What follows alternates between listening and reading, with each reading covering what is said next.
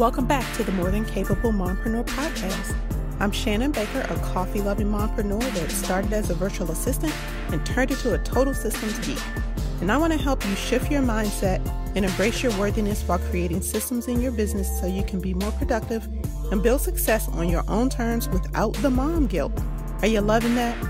Well, I hope you're ready for real conversations that will help you beat the perfectionist inside, rediscover your strengths, and up-level your self-love in the mom cracks of time so you can stop letting fear hold you back because you are enough and you do enough.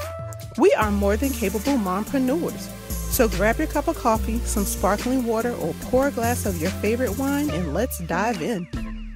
I cannot believe I have been a podcaster for a year. I felt like I just recorded episode 25 where I shared the lessons that I've learned with starting a podcast. And you can feel free to go back and listen to that one because this episode is going to be like a part 2 where I'm going to share some additional lessons that I've learned.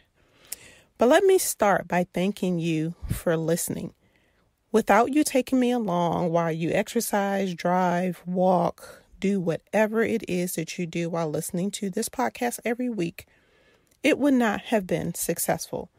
And when I say success, I'm not talking about the number of times episodes have been downloaded, because I determine success by other things like being listed in the top 202 podcast categories on Apple Podcasts pretty consistently.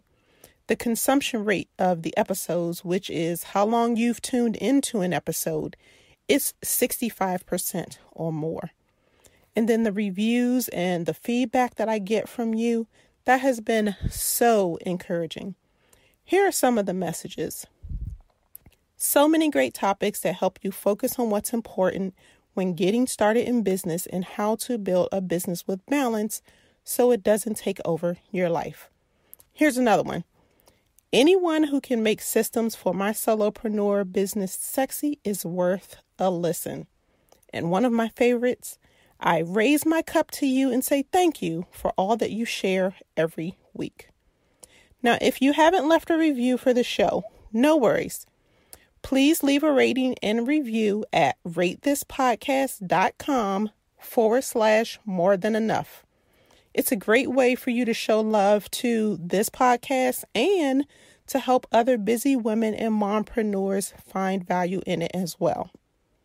Now, when I started this leg of my journey about a year ago, I decided I was not going to settle for basics. So I made a pivot in my business and did a total rebrand. And that's when I launched this podcast as well. Now I focus on helping solopreneur women with service-based businesses create systems so they can scale their business with ease and achieve success on their own terms. All of this was made possible because I did so much internal work to make sure I built up confidence in myself, rediscovered my talents, and then I decided I was going to create success on my own terms. So let me tell you, since making this change last year, my business has flourished, and it's mostly because of this podcast. I've been able to connect with some amazing women who have been guests on the podcast. I've learned something from each and every one of them, and I hope that you have too. I've collaborated with a few of them by presenting at their virtual summits, being guests on their podcasts. I've also been invited to do trainings and been invited to present at other summits, which has expanded my online community. In a matter of a year, I've grown so much as a business owner, and I'm sure that even more growth is coming and more is on the horizon for me. So I'm excited about all the possibilities. This podcast has been a huge part of the pivot that I made in my business, and I'm pleased with the way that the business and the podcast has evolved over the past year. It's been instrumental in making everything happen. I just wish I had the courage to do it sooner. Now, in addition to the 5 lessons that I shared in episode 25, here are a few more lessons that I've learned this first year as a podcaster. Don't forget to do this your way. One of the lessons that I shared that I've learned in episode 25 is to do what works for you. This also applies to how often you publish and how you share your episodes. If you want to do seasons, then do seasons. If you want to publish once a week, do that. Twice a week, do that. No matter what you decide, you need to make that decision for yourself and then commit so you can be consistent. And then when it comes to social media, remember you need to let people know that your episodes exist. But you don't have to be on every social media platform to do this. This goes across the board with social media. We need to show up where our audience is. So keep that in mind. Show up where your people are, share your content, and talk about your podcast episodes. If you only have time to provide great show notes that contain SEO-rich keywords, then do that. Remember, it's about what works for you. And if you can turn those show notes into a blog post and embed your episode for more traffic, then do it. If you have the time and space to use Pinterest consistently, then go for it. But if you can't do all of this, then don't. And don't beat yourself up because you can't do it. Do not let anyone dictate where you need to show up. Now, I will share what has worked for me, but there's no pressure for you to do this. I consistently share episodes in my Facebook group, on Instagram stories. I repurpose my content as posts on Instagram. I also share on LinkedIn. I link my episodes to my blog posts as show notes. And I recently started sending updates via emails to those who are subscribed to my podcast list. But again, no pressure for you to do all of this. It's taken me a year to be able to fully activate my podcast subscriber list.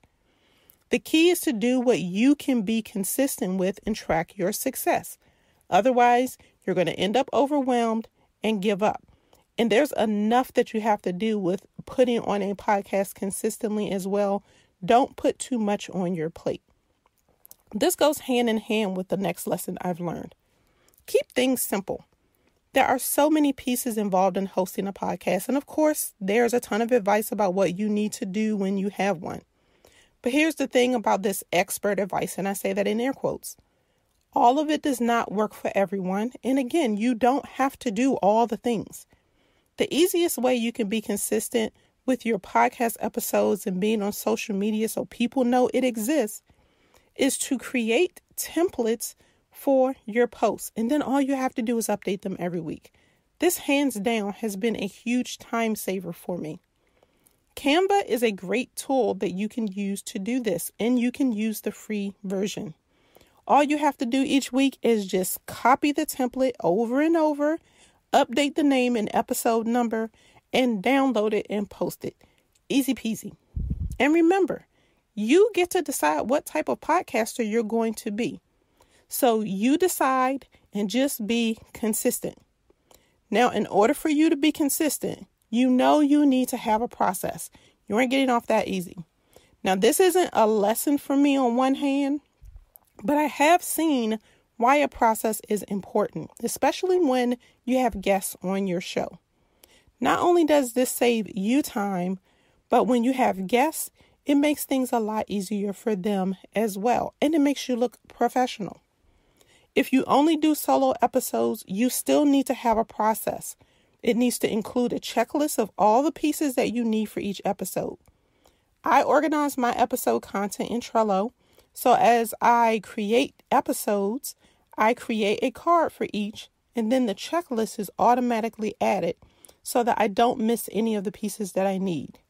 And when it comes to guest chats, my process includes a link to my Acuity account so they can schedule their chat, and then Acuity automatically collects the information that I need from the guests, and all I do is send them a link in my email message, which, by the way, is a template in my Gmail account, and I just customize a sentence or two for each guest.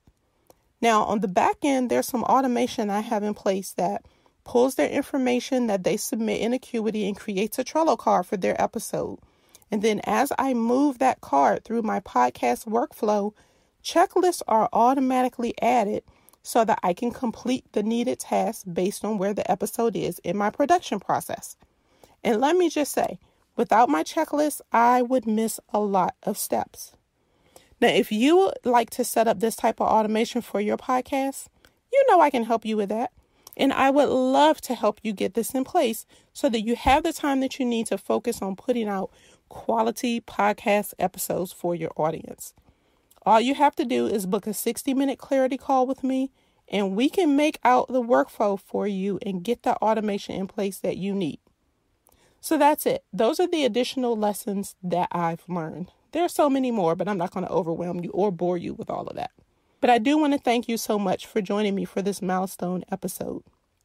Again, you can find a link to episode 25 where I share some other lessons I've learned in podcasting. There's also the link to my calendar for you to schedule that clarity call in the show notes as well. And if you enjoyed listening to this episode or the podcast in general, please make sure you leave me a rating and a review at ratethispodcast.com/morethanenough. Now, after listening to this episode, if you can relate to one of the lessons I've learned, please let me know. DM me on Instagram or take a screenshot and tag me at _Shannon Baker. I would love to hear from you. And remember, you are more than enough. So until next time, keep calm and streamline.